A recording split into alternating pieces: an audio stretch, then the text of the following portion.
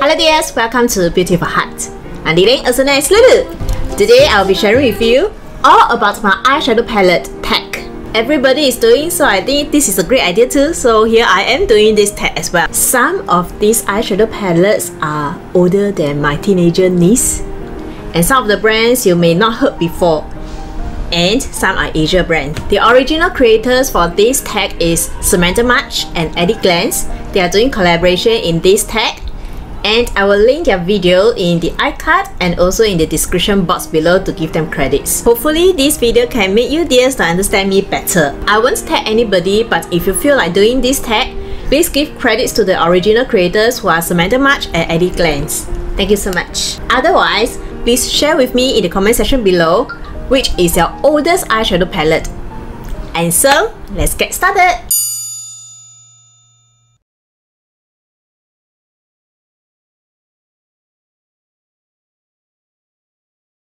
Question number 1. What is my newest eyeshadow palette? Actually, not 1, but 4. Because I bought them at the same time, which are these Silky Girl Truly Nude eyeshadow palettes. I just did a review about them because one of my audience is asking for the review, and I will link the video in the icard and also in the description box below just in case you dears want to find out more about them. And some of my eyeshadow palettes orders are flying on the way to me, like the Mulan palette from Colourpop and some beauty-based eyeshadow palettes. Second question. What is my oldest eyeshadow palette? A bit embarrassed to say, but this palette is actually not a palette, it's a trio. It has been with me for about 20 years. Older than my teenager niece. Which is this. I don't know you dears have heard of before. This is from Eyeshadow and this is the purple color. This is the second palette I bought from them. The first was a green one, which was more memorable than this purple because back then I never dare to wear green, and I never wear green before. And I thought, who will wear green? Maybe the evil spirits in the movies? So back then I was doing my first permanent job and I was shopping with my secondary school friend, and we still keep in contact till now. Times fly, we have all changed. Yeah, that was so long ago, and now she's a mother of 4. So she was with me shopping, and our favorite shopping center was Takashimaya Orchard, and we were shopping at the departmental store, the cosmetic section, and I saw this palette series. So the sales assistant was sharing with me the green one, and it really frightens me. And that was when I just started exploring makeup and colors. At the end of the day, I bought the green one. I went back home and tested it out on my eyes, and surprisingly, the green actually complements my yellow skin very well. In fact, it looks a bit natural, much more natural than the purple one. Purple is always my favorite eyeshadow color, so I have no problem wearing this. But what surprised me was the green, and because of the green, I bought the purple. So that was about 20 years ago. The colors have some changes, and I'm not sure whether you guys can see there are some spots. So definitely I will not wear this or to even hand swatch it, but I will just keep it one side for memorable purpose. The next question is, what is my most expensive eyeshadow palettes? I bought this palette this year, which is this Charlotte Tilbury Instant Pillow Talk. I did a review about this, and this disappointed me.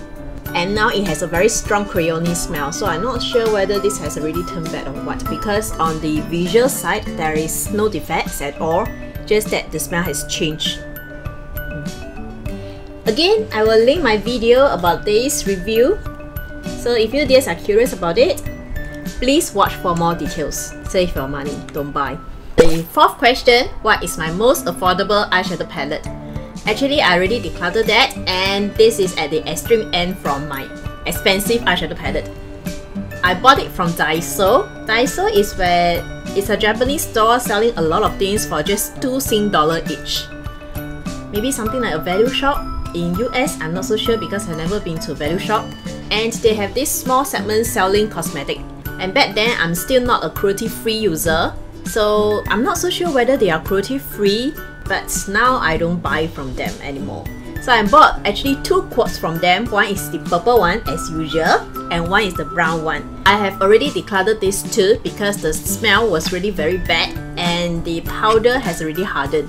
So no matter how many times you pick up and you want to apply on the eyes, nothing will show up. And yes, that was my most affordable eyeshadow palettes.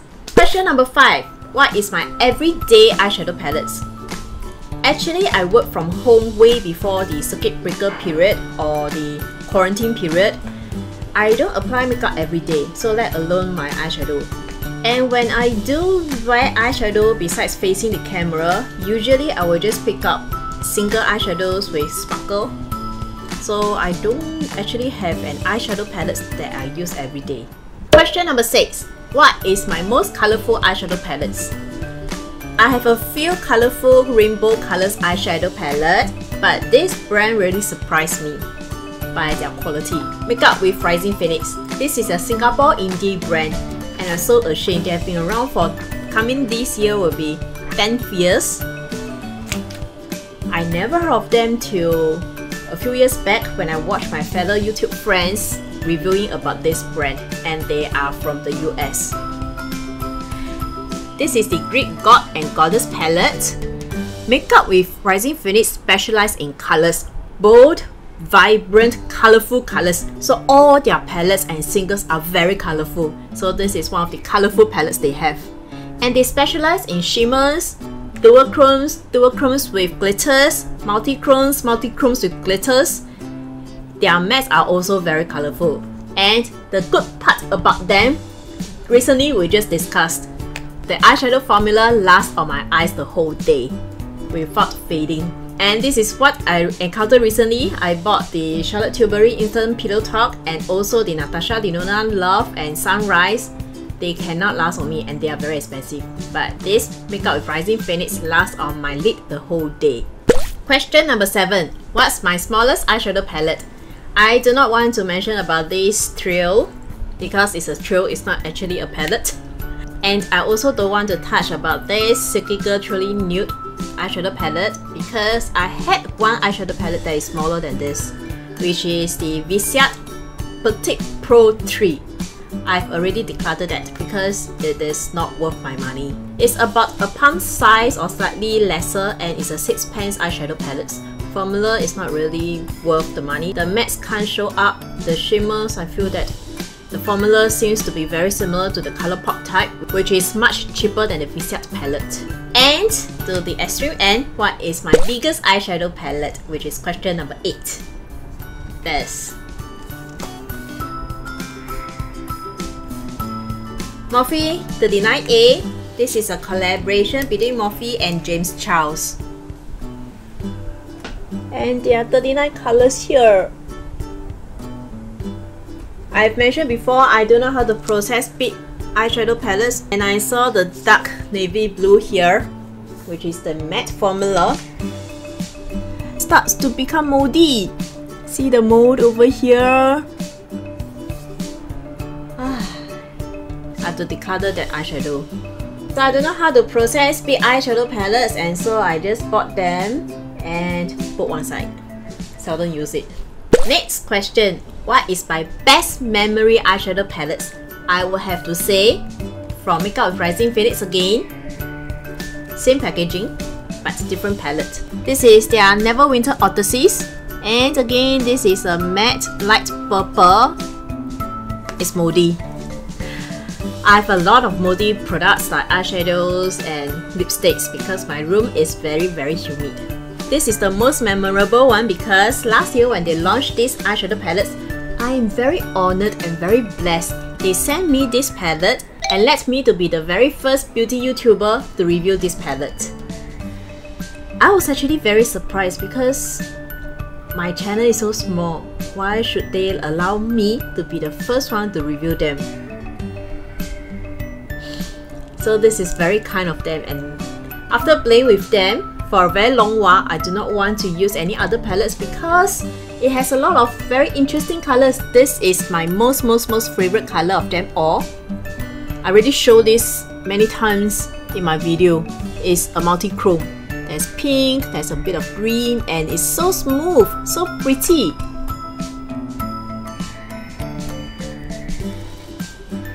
And all their shimmer formulas are very fantastic, very smooth, creamy, buttery, pigmented. Likewise for their mattes.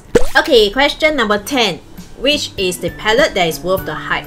I would define hype as the company is paying money for advertisement or letting a lot of beauty influencers to talk about their eyeshadow palettes and their products when they launch. That has so many people talk about it, and it works on me, are all worth the hype. So there are actually a lot. But the one that comes straight up from my mind will be this Soft Glam from ABH. Because this is one of the first few eyeshadow palettes I bought from Beautylish? Yeah, either Beautylish or Beauty Bay. More to the higher end side. Not only that, this is my very first ABH palette. Formula is a bit loose. You can get a lot of kickback in the pan, but it's super blendable, super pigmented. And the color is very nice. You can use it for every day. You can use it on the wedding, on a lot of occasions. You can also use it on the bride. Question 11. Why is the eyeshadow palette that is not worth the hype? Actually, I have a list. Mainly because they fade on me very fast, or I think that the quality is not that good and doesn't match up with the price and the hype. But I've already decluttered some of them and mentioned all of them except for this very one palette. I mentioned it over here. It's not because the quality is not good. In fact, I find that the quality is quite good on my eyes. But it's just that the color doesn't inspire me to use it. And this is the one. From Jeffree Star, Mini Controversy. This was selling like a hotcake. There is a bigger version. I forgot what is the name. This is in collaboration with Shan Dawson. They have their documentary show, which I did not follow them. And that's probably why it sold out like a hotcake. After a few hours of their launch, it's also out. Incredible. I like the cute little pictures embossed in the eyeshadow, but the issue is, I find that the colors is very random. Jeffree's style is a very artistic, very creative person. I'm not so artistic, I'm not so creative, I'm just a normal consumer. So I cannot appreciate his creativity in colors, and that's why for many times I want to use this, but each time when I saw the colors, I just put that one side. Only use like twice on my eyes.